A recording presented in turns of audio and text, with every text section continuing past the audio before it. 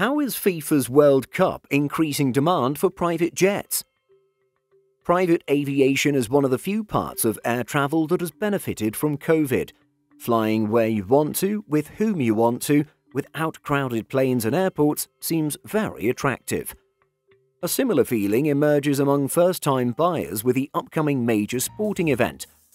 Business Airport International reported that DC Aviation Al Futtaim, or DCAF, is receiving a surge in requests for private jets as football fans prepare to descend on Qatar for the FIFA World Cup.